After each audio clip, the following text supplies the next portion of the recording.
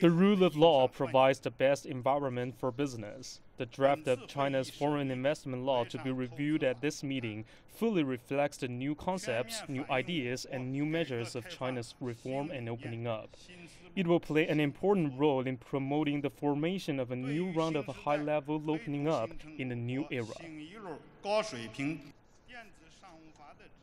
Li hailed China's progress over the past 4 decades and said the rule of law was instrumental in the country's development.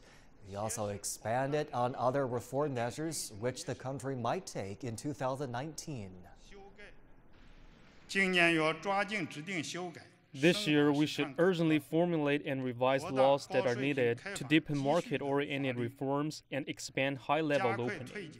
We should speed up legislation related to people's livelihood, national security, intellectual property protection, social governance, and ecological civilization.